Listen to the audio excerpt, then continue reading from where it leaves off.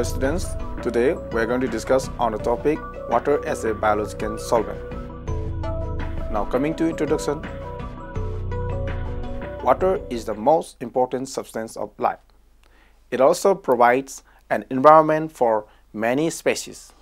All cells contain a minimum of 85% of water, with most fluids inside and outside of the cells likely to have at least 90% water. Both transportation of molecules and chemical reactions takes place in dissolved water. Water acts as a metabolite in many reactions, either as a reactant or as a product of a reaction. It is involved in many reactions like photosynthesis, digestion, and aerobic respiration. A wide range of biomolecules are dissolved in water, including sugars, amino acids, small nucleic acids, and proteins. Only non-polar lipids and large polymers like polysaccharides, large proteins do not dissolve. Cells host a huge range of chemical reactions. Many of these are catalyzed by enzymes. Enzyme activity is sensitive to temperature, and reactions only occur in a narrow range of temperatures. Water helps to buffer temperature changes because of its relative high specific heat capacity. It also helps transport dissolved compounds into and out of cells. Almost all biological macromolecules, proteins, and DNAs are inactive in the absence of water.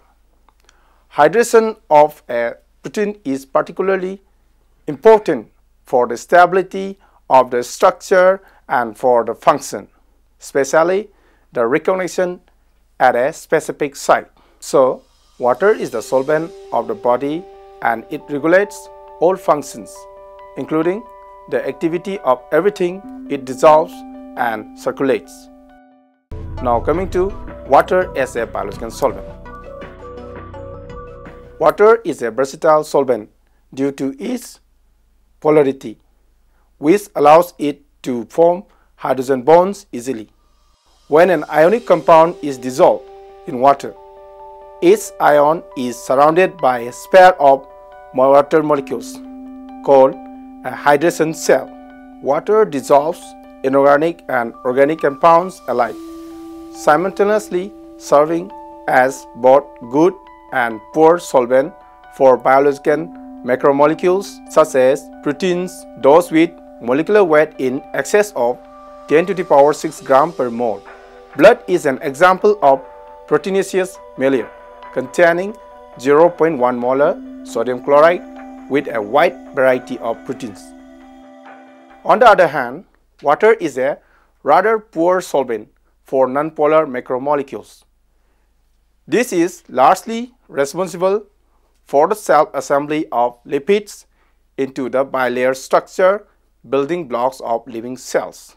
Otherwise, lipids would dissolve in water, failing to organize into any entity whatsoever, and proteins would not form the secondary or tertiary structures so essential to enzyme activity.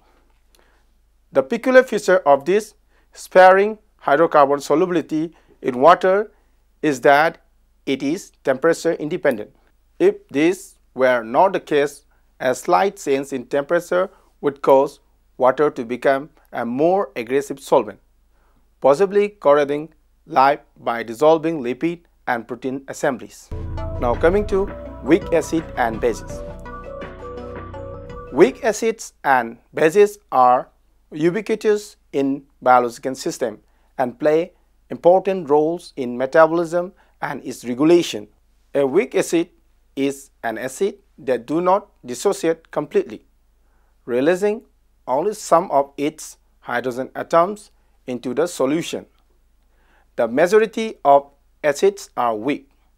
On average, only about 1% of a weak acid solution dissociates in water in a 0.1 mole per liter solution. Therefore, the concentration of hydrogen ions in a weak acid solution is always less than the concentration of the undissociated species. Thus, it is less capable than strong acids at donating protons. Weak acids have very small values for Ka and therefore higher values of pKa compared to strong acids, which have very large Ka values and slightly negative pKa values. Now, examples of weak acids include acetic acid, phosphoric acid, and oxalic acid. The strength of a weak acid is represented as an equilibrium constant or as a percent dissociation. The equilibrium concentration of reactants and products are related by the acid dissociation constant expression, Ka. The greater value of Ka, the more the formation of hydrogen ion is favored, and the lower the pH of the solution. The Ka of weak acid varies between acids with Ka less than 1.8 into 10 to the power minus 16 are weaker acid than water. A weak base is a chemical base that does not ionize fully in an aqueous solution. This results in a relatively low pH compared to a strong base. Weak bases do not completely dissociate at equilibrium in water. So, calculating the pH of this solution requires consideration of a unique ionization constant and equilibrium concentration. Now coming to the relationship between Ka and Kb. When acid strength increases, conjugate base strength decreases, and base strength increases, conjugate acid strength decreases. This relationship can be illustrated mathematically using the Ka and Kb expressions for a conjugate acid-base pairs. Weak acid Is A plus water gives A negative plus Is3O plus. Ka is equal to concentration of Is3O plus into concentration of A negative divided by concentration of Is A. Conjugate base A negative plus water gives Is A plus O Is negative. Kb is equal to concentration of Is A into concentration of O Is negative divided by concentration of A negative. Multiplying the two equilibrium expression and simplifying gives Ka into Kb is equal to concentration of Is3O plus into concentration of A negative divided by concentration of Is A into concentration of Is A into concentration of O Is negative divided by concentration of A negative. It becomes Ka into Kb is equal to concentration of Is3O plus into concentration of O Is negative. Therefore, Ka into Kb is equal to Kw, which is equal to 1 into 10 to the power minus 14 at 25 degrees Celsius. Notice that as Ka increases, acid strength increases and Kb for the conjugate base must decrease.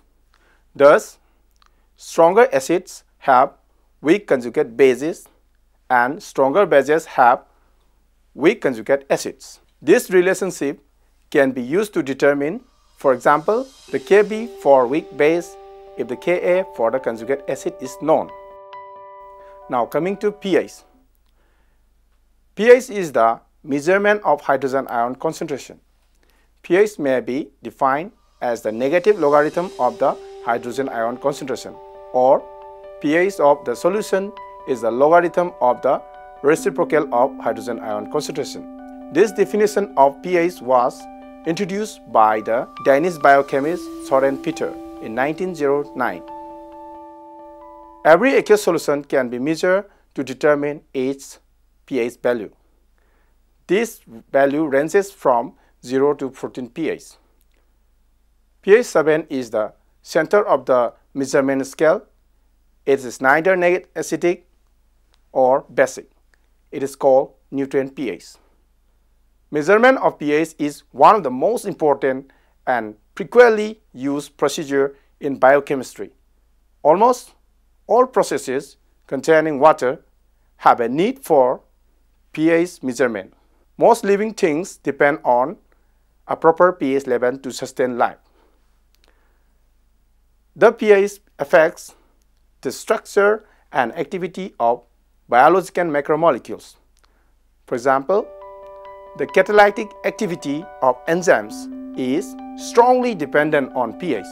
All human beings and animals rely on internal mechanisms to maintain the pH level of their blood. The blood flowing through our veins must have a pH between 7.35 and 7.45. Exceeding this range by as little as 1/10 of a pH unit could prove fatal. It is expressed mathematically as pH is equal to negative log of hydrogen ion concentration. Hydrogen ions concentration is expressed in terms of mole per liter.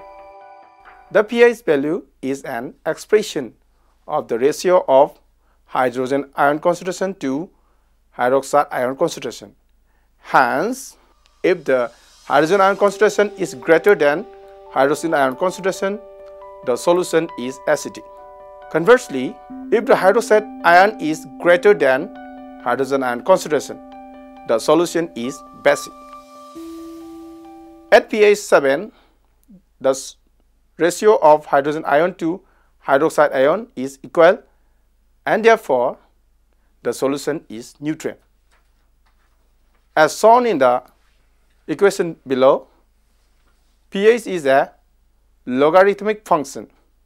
A change of 1 pH unit represents a 10-fold change in concentration of hydrogen ion. Now coming to pH scale. pH scale is used to describe whether a solution is acidic or basic. The pH scale designates the hydrogen ion and hydroxyl ion concentration. The ion product of water is the basis for the pH scale. As mentioned above, that pH is equal to negative log of hydrogen ion concentration. The pH scale is logarithmic.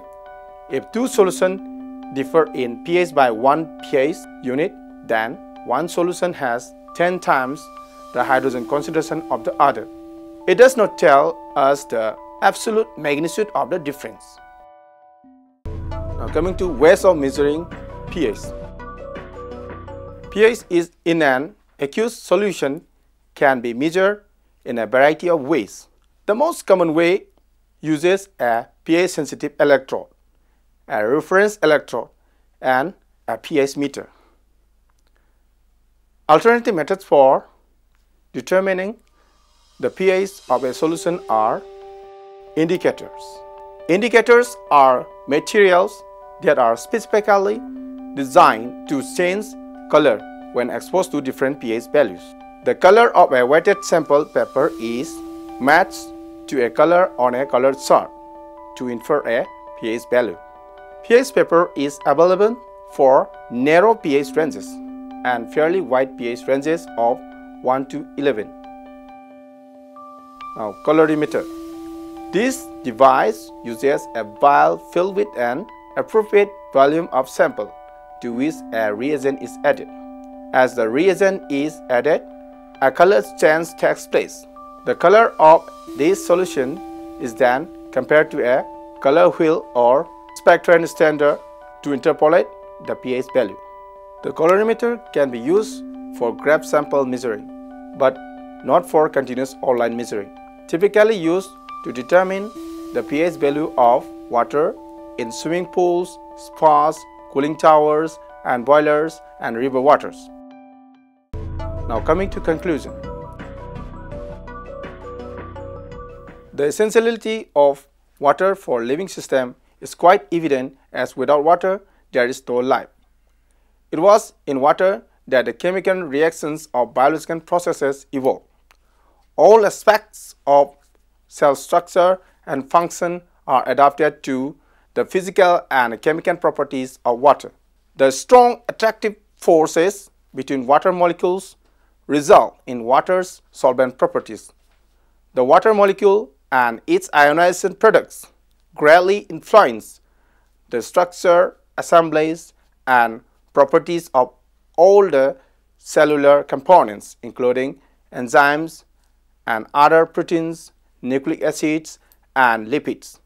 Water is needed not only for biochemical reactions, but also for transporting substances across membranes, maintaining body temperature, dissolving waste products for excretion, and producing digestive fluids. Water is the medium in which the first cell arose, and the solvent in which most biochemical transformations takes place.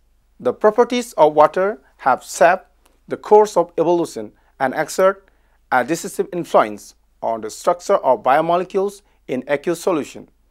Many of the interactions within and between biomolecules are strongly influenced by the solvent properties of water.